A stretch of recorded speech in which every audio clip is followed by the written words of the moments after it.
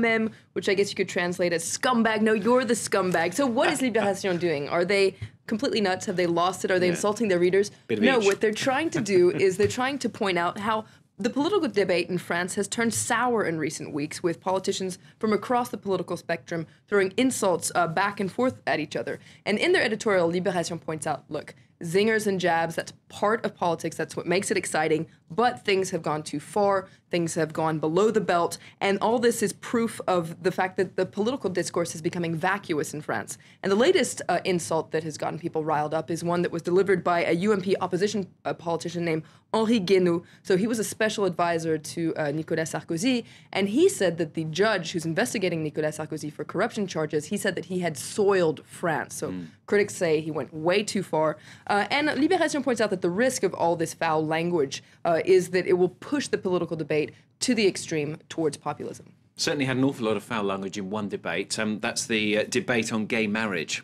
That's right. And Le Figaro is looking at this anti-movement. What is their next step after this huge demonstration they organized on Sunday? Well, Le Figaro says that they're getting ready for the next couple steps. They're planning on organizing another huge rally, and also they hope to be able to meet with President François Hollande this week. In their editorial, Le Figaro points out that the arm wrestling is continuing, the numbers are continuing to grow, and it hopes that, well, François Hollande will take this into consideration. He's set to give a public address on Thursday.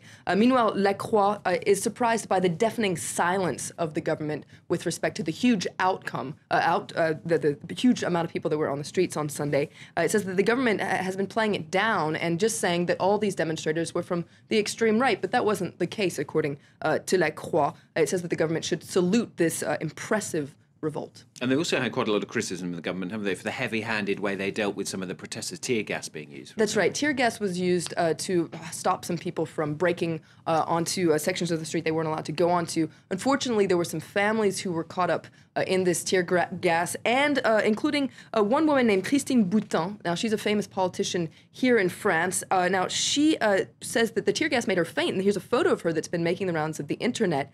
Now, a lot of people who are in favor of gay marriage say this was just a big exaggeration on her part. And in fact, they've called on people on Tumblr to bend it like Boutin and give their own version of their fainting due to this tear gas. So here are some really good ones. As you can see, they staged their own dramatic photos there.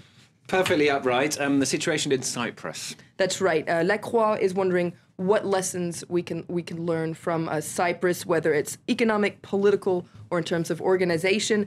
There's a good cartoon in Libération that points out what all this means for Europe, and you see Merkel tugging on a piggy bank in the shape of Cyprus. Come on, Cyprus, move, and Vladimir Putin there is making his way out, saying, wait, if it's like this, I'm out of here. And so Libération actually wonders, where actually can people who want to maybe evade taxes, where can they go now that Cyprus isn't so attractive? Well, it turns out that other destinations like Malta, Monaco, and according to Libération, London. So there you go. And finally, Flo does sport. France versus Spain tonight. That's right. Hot rivals, says 20 minutes, so France versus Spain. It's an important game for qualifying for the 2014 World Cup. And L'Équipe Sports Daily, take a look. It says that whatever happens, it's going to be a dream evening for the French team. L'Équipe, the paper that Flo picks up first when she does the press review here on France 24. Thanks a lot, Florence VILLEMINOT with the French papers.